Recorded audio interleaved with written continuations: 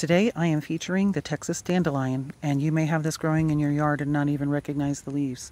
Highly encourage you and recommend that you find the seed and or allow their growth if they find their way into your space, and allow them to spread wildly.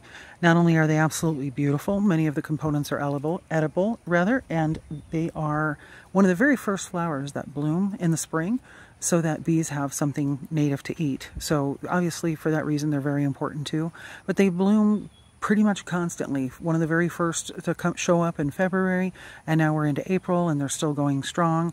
I allow them to go until they're done and then let them reseed and find their way through the landscape. As you can see, they're in various spaces across the space. So I love this plant because it's one of our own, and of course it's low water, deer resistant, and so recognize the leaves of the plants that you currently have, and instead of addressing them as weeds, perhaps they're just a volunteer. With that, go get your garden on.